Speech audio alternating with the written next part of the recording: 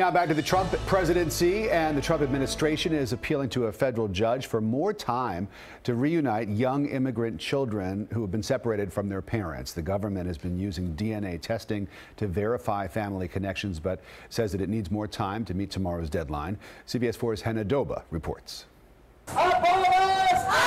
Protesters across the country kept up calls for the Trump administration to abolish ICE ahead of a looming deadline to reunite families separated at the border. We are disappointed the government is not going to meet the deadline for all those children. Last month, a court ordered the government to reunite 102 children under the age of 5 with their families by Tuesday. An administration official tells CBS News the government is on track to reunify almost all of those children, but more time will be needed in some cases. At this point, what we're looking for are very specific promises by the government that we can hold them to day to day. Monday, Texas Congressman Mark Vesey joined New York Senator Kirsten Gillibrand on a tour of a Texas detention facility. The women and children that we saw here today, they're not gang members.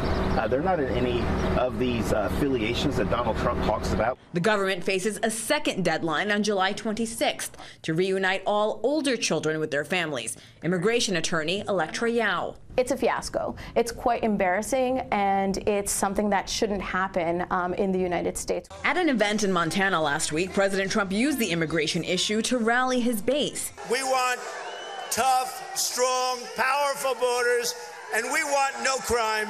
This spring, the Trump administration launched its zero-tolerance policy. More than 2,000 children were separated from parents at the border before the president signed an executive order walking back the policy. Hannah Doba, CBS News.